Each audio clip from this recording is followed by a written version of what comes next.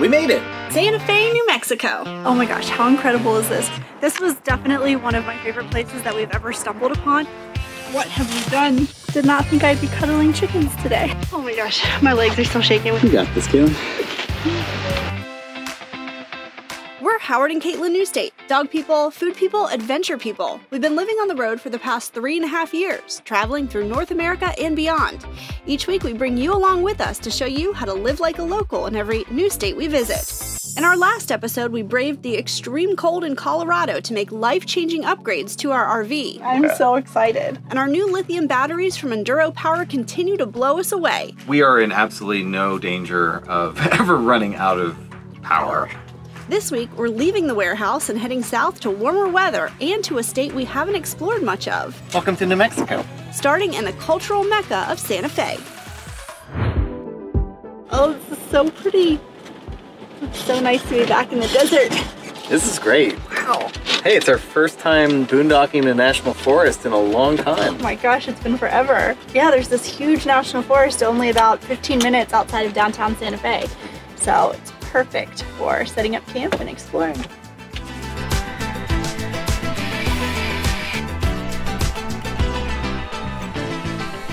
Made it! Santa Fe! Santa Fe is New Mexico's state capital and the 4th largest city in the state. With a vibrant art scene, great dining, and a colorful history, it's no surprise it's become a tourism hotspot. We always try to find unique hidden gems on our trips, and our first stop was Kakawa Chocolate House. This was definitely one of my favorite places that we've ever stumbled upon. Okay, so as many of you know, we in 2020 were in Mexico for 5 months, and we made several stops, including a cacao farm. And then while I was in Teotihuacan and Caitlin was partying in Palm Springs, I also went to an authentic cacao bar where they served all kinds of elixirs. So to find one here in Santa Fe was just a crazy coincidence. We had a chance to meet the owner too. She shared a lot of the really cool backstory of not just the different types of chocolate, but the stories behind them, and then the fact that they make all of that in-house here in Santa Fe. So they have about 6 to 8 on a daily basis that you can actually like sample and try and then order a cup of. And they sell all different kinds of bagged elixirs that you can take home and then froth and make on your own. I love that they call them elixirs too. I think that's kind of fun because it's like, it's medicinal. The different flavor combinations too.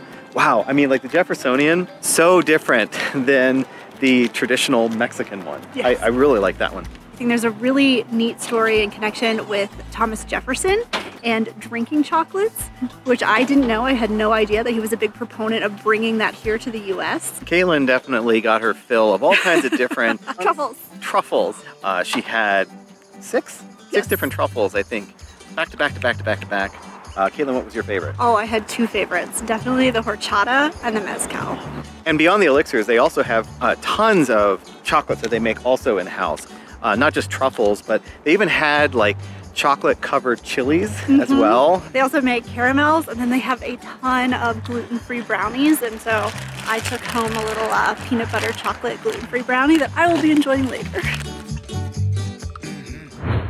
We're getting ready to go into Loretto Chapel, but this isn't just any church. This is home of the Miraculous Staircase. The story of the Miraculous Staircase has even been featured on Unsolved Mysteries. No one knows who built this mysterious and ethereal structure. So we knew we needed to pay the $5 to see it for ourselves. Construction on the church began in 1873 when the Sisters of Loretto, who had come to Santa Fe to start a school, decided they needed a chapel. It was designed and built by a French architect who sadly passed away before it was finished, so the sisters had no way of reaching the loft. Given the small size of the church, building a traditional staircase was out of the question because it would take up too much room and reduce the seating capacity. So they began a novena, a special 9-day prayer to Saint Joseph, the patron saint of carpenters. Legend has it that on the 9th day, a mysterious man appeared with only a hammer and a carpenter's square, and using simple pegs and wood that was not native to this area, he began the construction of the staircase. When he finished, he simply vanished without a trace and without receiving any payment. Some believe he was actually the patron saint himself. The unique architecture has stumped historians throughout the years. The spiral stairs have two 360-degree turns, no center support beams, and the entire weight of the staircase rests on the bottom stair. The local legend has now been featured in movies, TV shows, and books, and to see the stairs in person is certainly worth a visit of your own. As we mentioned, Santa Fe is the state capital of New Mexico, and it's also the oldest capital city in the U.S. You can take a self-guided tour of their beautiful Capitol building, known as the Roundhouse. It's the only circular Capitol building in the entire country. Lots of superlatives here. So cool. It's much more like visiting an art gallery than visiting a Capitol building. Like, there's so much beautiful and unique art everywhere you look.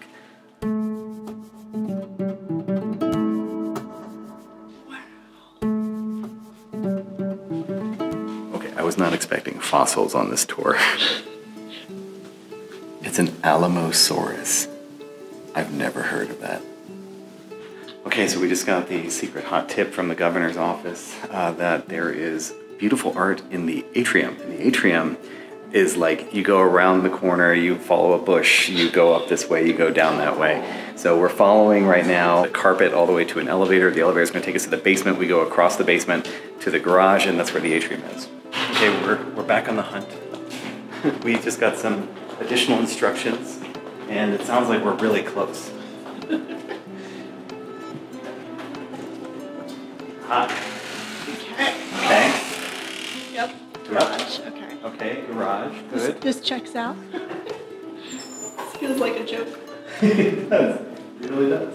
Oh yeah, this is definitely an atrium. Ah, yes. We made it. Hey, look. This is beautiful. Maybe we're in the atrium now, but this is actually the Walter Martinez Memorial Walkway. So if you're ever looking for this secret cache of art, it's in the walkway. Very cool. There is no shortage of great dining options in Santa Fe. We didn't even get to try every place on our list during this trip, but we found what is arguably the best happy hour in town. Dinner for Two has an extensive food and drink happy hour each day from 4 to 6. The menu features dishes like oyster mushroom truffle risotto, beef tips with green chili queso, and El Pastor tacos, all priced at $8 and under. Definitely a Newstate Nomads favorite. I'm so excited because we're going to do two of my all-time favorite things today.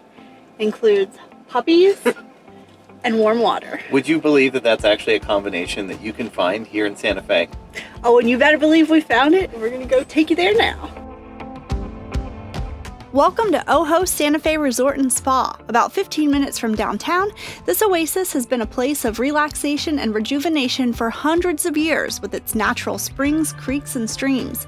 Today you can visit as a day guest or book an overnight stay and soak in beautiful thermal pools, get pampered in the spa, or enjoy a delicious meal. Our first stop, though, was to visit the Puppy Patch, Ojo's on-site rescue and adoption center. We're partnered with Espanola Humane Society. All of our puppies are up for adoption, and they're all rescues, and they stay here until they get adopted out. Oh my gosh, they're so cute. I mean, how could you not come here and like take one home? But no more dogs in the RV. No. They've adopted out over 300 dogs.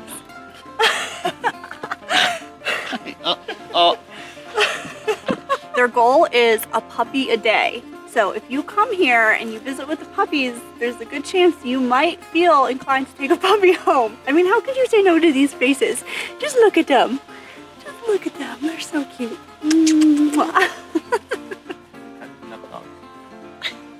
What'd you say, Howard? I said we have enough dogs. But how can you say no to those eyes? No, I can. How? Oh, yes, I know.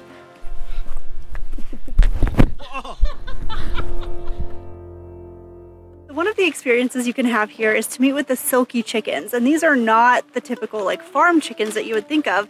They're actually bred to be companion animals. We are so ready to see some silky chickens. Are you excited?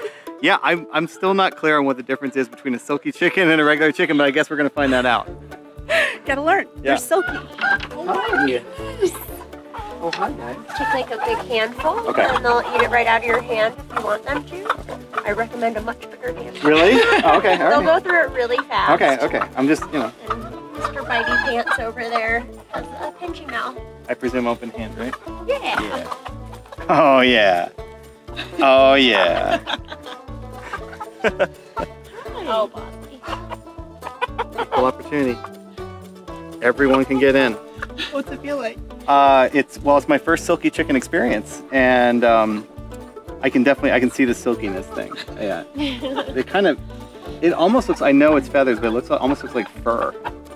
It almost looks like they have fur. It's really like fine feathers. A lot of people think that they're silky chickens because of like how soft their feathers are, but it's actually because they are from China and then they were traded along the Silk Road. Oh. Dang it. Silky chicken is named because of the Silk Road, the ancient trade path from China. Yeah. As in silky chicken. So I guess it's just a coincidence that they also happen to be very soft. I don't know. It's starting to sound like an urban legend as I'm saying it. If you know the answer, please let us know in the comments.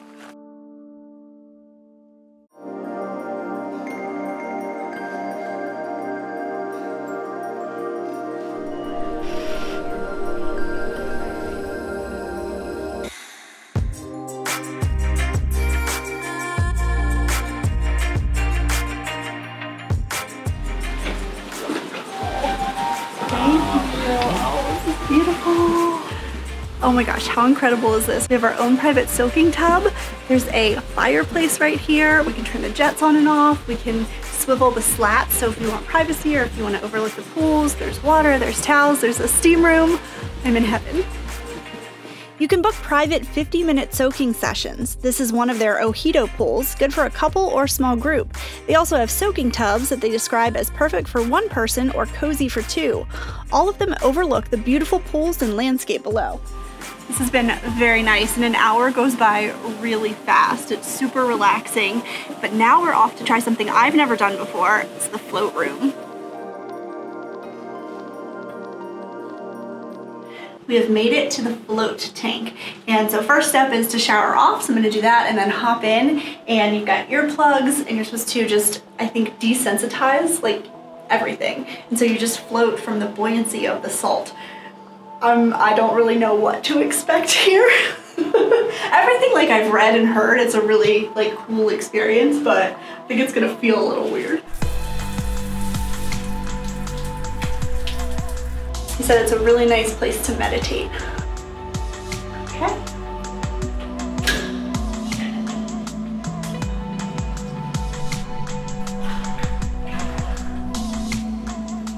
Whoa. I'm a big fan of that. You're in there and you are completely weightless. Like the buoyancy, like from the salt, you're just floating and it's all dark and quiet, and it's so nice just to be able to like shut out the outside world and just have some time to like truly relax. Okay, now I gotta wash all this salt off. You really can spend an entire day at Ojo Santa Fe, especially because there's a delicious on-site restaurant serving breakfast, lunch, and dinner. We had green chili fries to start, and you know I love a good burger, so I got the bison burger, and Howard had fish tacos. All of it was excellent, but they are in the process of revamping their menu, and we had a chance to chat with Santa Fe culinary legend, Chef Carmen Rodriguez, about a few of the new items. This is capirotada. Capirotada is a New Mexican bread pudding. So they use cheese as their binder instead of eggs. So in the waffle, it's chimayo red chili, ginger, nutmeg, cinnamon, and white cheddar cheese with a buttermilk malted waffle. This is on the new breakfast menu. And on top is a compote of apple, currant, coconut, and a little bit more cinnamon. And just a little touch of rum that cooks out. And then we top it with whipped cream and a candied pecan. I am so excited. I wish that you guys could smell how amazing this smells. All right, well, the official verdict is it is absolutely delicious. All the flavor combination is phenomenal. And Chef was explaining to us how every dish has a story and is really drawing on the heritage of the area and all of the different cultures, which makes the dish like you appreciate it that much more.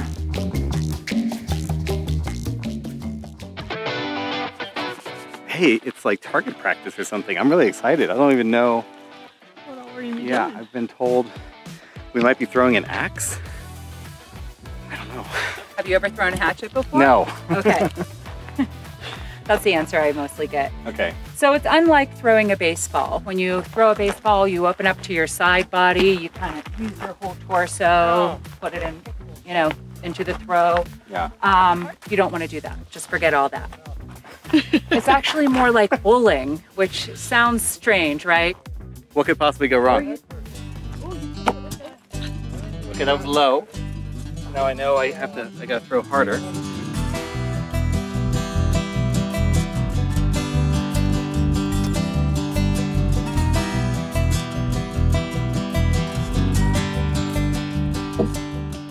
Too low.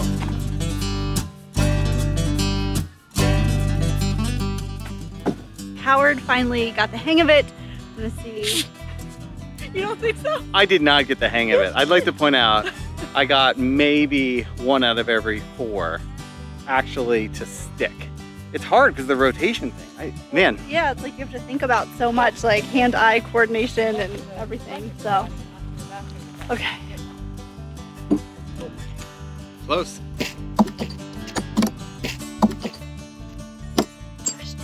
So, getting close. Yes! Did you feel that? Yes! Okay. You got all those in there at those perfect angles. This precision, you wouldn't believe it. This one was like a slide thing, a side sling. Crazy. Howard's doing trick shots now and everything. That was a workout. There's a lot more that goes into it than just chucking an axe. I had no idea.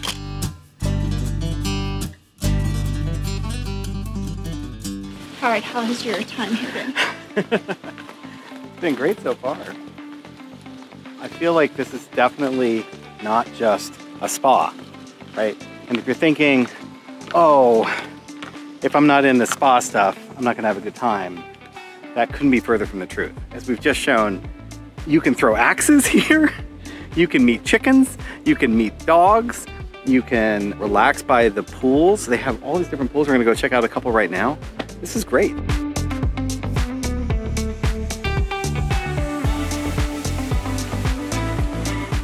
So a really great advantage of staying here on the property is you get a full 3 hours of bonus time at the beginning of the day from 7 to 10 a.m., right? Yeah, it's 10 a.m. is when they open to the public, but their guests get to go and enjoy all the pools. It's awesome.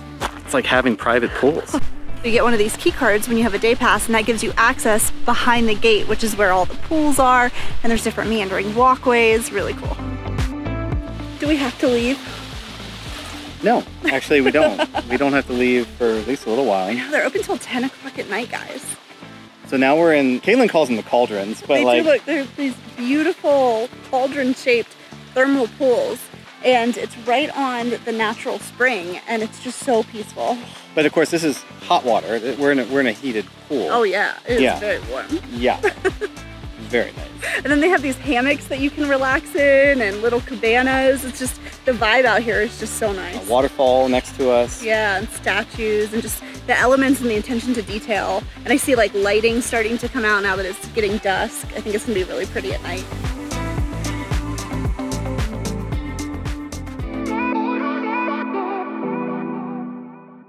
Well, Scout is wearing her very winter outfit because it's actually snowing in New Mexico right now. I know, we're in the desert and there's snow on the ground. Yeah. It's been beautiful, but not necessarily conducive to what we had planned.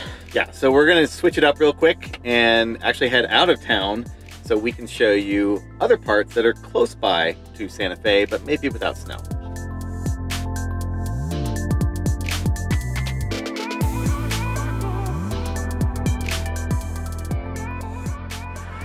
Well, welcome to a chilly Los Alamos. This place has been on Howard's bucket list for a very long time, and there's so much fascinating history here. There is. Los Alamos, if you don't know, is the birthplace of the atomic weapon and famously called the Manhattan Project. And today we're going to be learning all about that and heading around the town. Now, I also didn't know that the labs are still very much so in existence. And today, up to 12 or 13,000 people work here. There. Yeah. We just stopped at the visitor center, which is what we always highly recommend to do. So we got our stamps and got a lot of information, kind of a lay of the land. And our first stop is the Bradbury Science Museum. What we also learned from the visitor center was that many of the structures from the Manhattan Project are not here anymore. And in fact, they were very temporary and intentionally designed just for the Manhattan Project, and then tragically torn down. But there are still some that remain because they were actually here before. We also learned there was a boys' school that was here, a very elite boys' school, and those structures are still there. Only the wealthy could attend this boys' school, and there was a branch of the Boy Scouts that is still active today, and it's the 3rd oldest in the country. Yeah, which is amazing.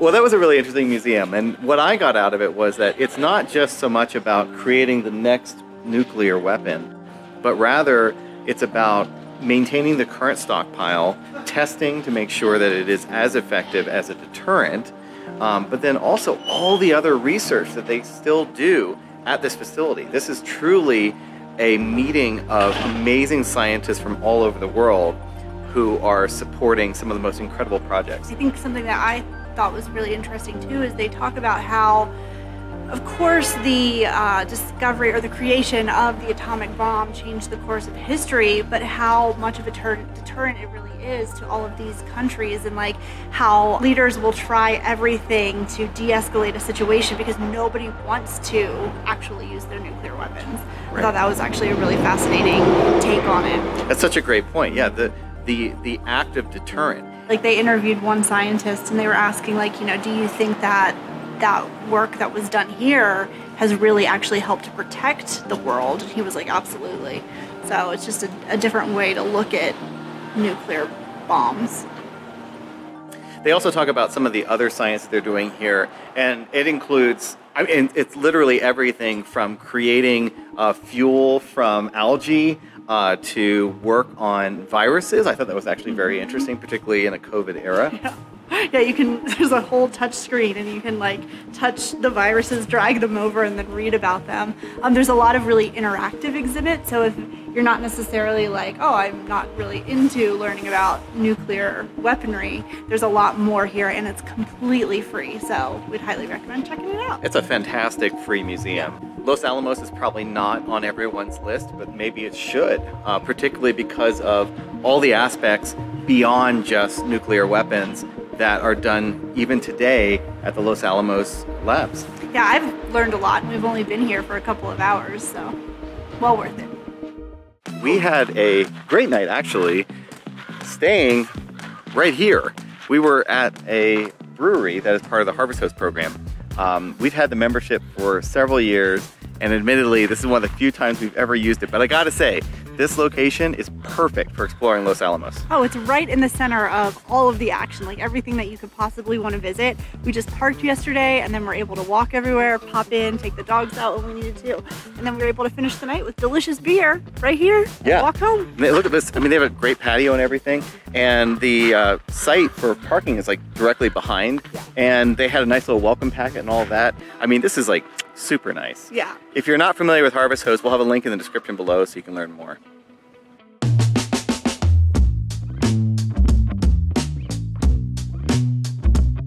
Large RV parking only. What? Thank you.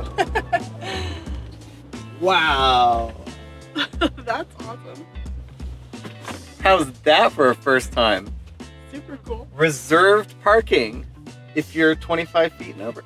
So to get to Bandelier National Monument, you have to drive through, I guess maybe alongside of Los Alamos Labs. And so there is a ominous looking security gate, and you just present a photo ID, tell them where you're heading, and then they provided basic instructions. Yeah, they said no left turns and no photos. And there are cameras everywhere, so don't try it. Yeah. And you just kind of drive through, and then you're in like a ponderosa forest, and then you can take photos and video and all that kind of good stuff. Mm-hmm. And now we're here at Bandelier National Monument. And I think first up is lunch. Yeah, we are starving. Home of the best burgers in New Mexico. Well, I'll be the judge of that.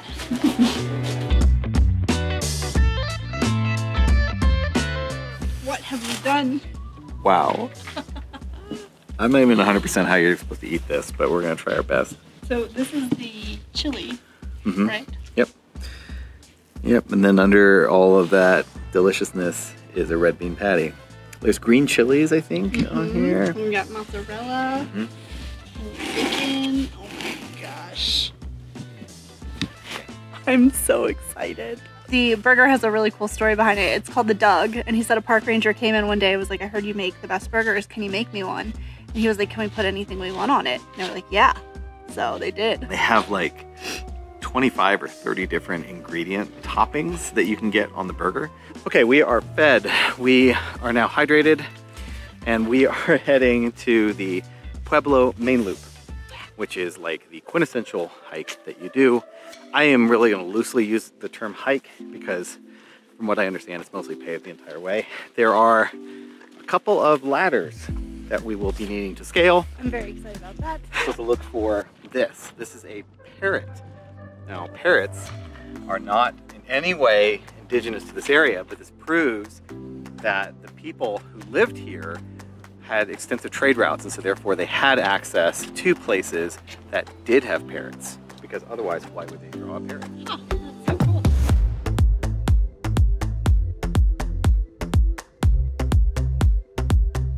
Okay, I know in this digital age, it's still hard to believe, but there are books. This is a $2 book. You cannot find this information online. There's no PDF version of it.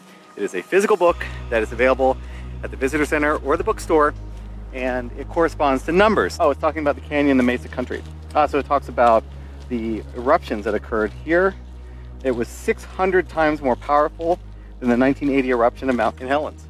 So this, according to the book, contained 400 rooms and 100 people lived here. This used to be, I think, up to 2 stories tall. Just incredible. Look at the size of some of these rooms though. Oh, really yeah. small. Tiny. Yeah.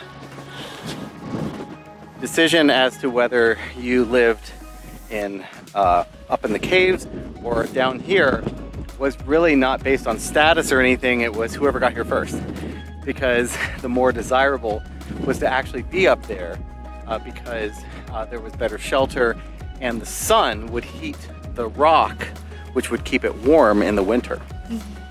And when he says up there, that's where he means.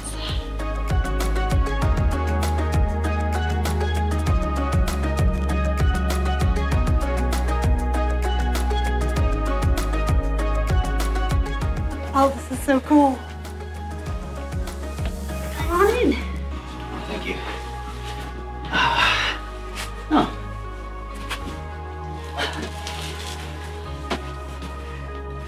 So this is a cave 8. Smoking the ceilings would harden the tuff and make it less crumbly. Oh. So this was intentional. Yeah. And a nice little window. Super cool. Very cool. Filming while going down the stairs is not advised. These are very steep and treacherous steps. Caitlin, don't film while we're going down the stairs. That's why I'm not, because you know me, my clumsy self. It would not be good. Their handrails are extensive. I will say that. You do have a safe place where you can grab a hold of something as you go down. Oh, it got really narrow here. Woo! I understand now why they say it will take like an hour to an hour and a half, even though it's only a mile, because you want to stop and like look at everything, and every corner that you go around, it's something new and different. There's a different perspective. I would also add safety, that you shouldn't go fast. Yeah. This is Cave Kiva. It was rebuilt, and the reason why it's so perfectly black is because the parks have to keep smoking it over and over again because of the amount of graffiti, which is sad, but yeah, it really gives you an idea. Look at how big this space is. Look at the handprints. Those are not native, they're indigenous.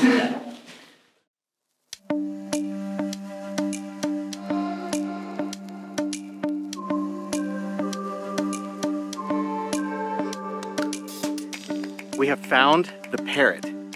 It's in that shadowy area there. It's clearly, it's either a parrot or a dinosaur.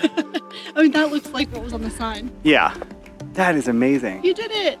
Yeah. There's a deer like up and diagonal from it too, which is pretty cool. I actually saw the deer first before Howard saw the parrot.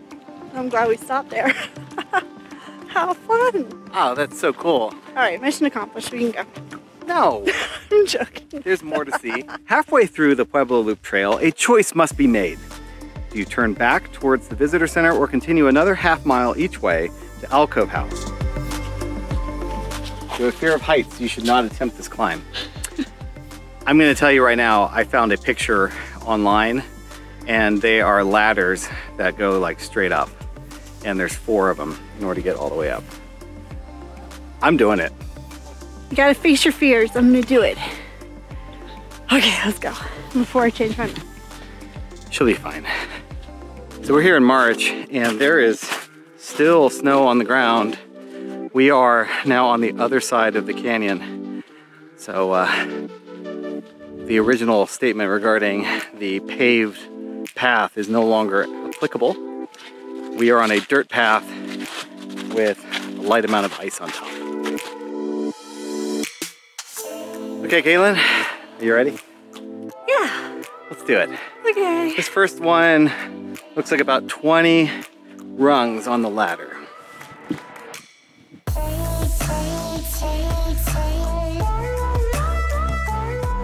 One down. Okay. First one wasn't bad.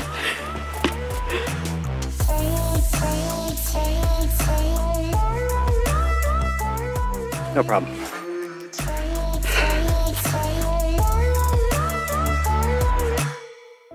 Okay, here we go.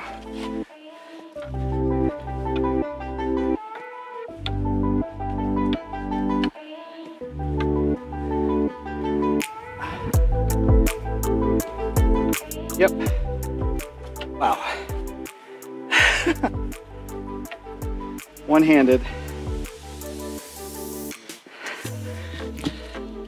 Caitlin, you did it. Okay. I found that if I don't look up and I just focus on the rungs in front of me, then I'm okay. Well, But if I think about how high I am, then I'm not okay.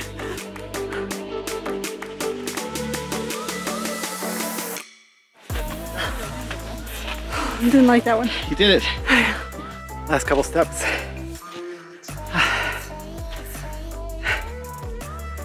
That was aerodynamically hard. I mean, aerobically hard. Coming? Okay. It's only halfway done now. I gotta go back down. Well, high five. I'm glad I did it. It wasn't too bad. No, but look at the view though.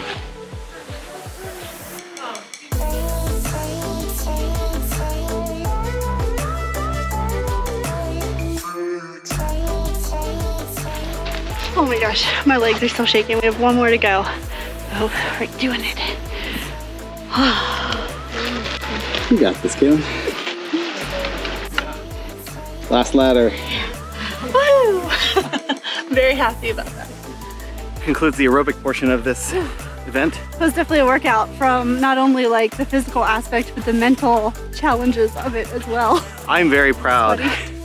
Caitlin is not the biggest fan of heights. Yeah, if you recall like that bridge on our way to McCarthy, there's been numerous things. Paragliding, the things that Howard talks me into, but I'm always glad that I did it after the fact. So I would definitely recommend that if you're going to do the main loop trail to add on some time or make sure you budget time to do this as well, because it is super cool. It is really cool. I kind of wish there was more interpretive material or something to help us better understand what we're looking at once we were up there. Yeah. But it is really impressive. It's very cool. Even if you don't want to climb it yourself, there are a bunch of benches where you can sit and watch people do it and get a great view of the cliff sides and the ladders and all of that too. So just know that's an option as well. The peanut gallery was definitely full on our way up. Next week, we continue our road trip through New Mexico, stopping in one of the most uniquely named towns in the country, home to amazing hot springs and rocket ships. You won't want to miss the story behind Truth or Consequences. Thanks so much for watching. We'll see you next week.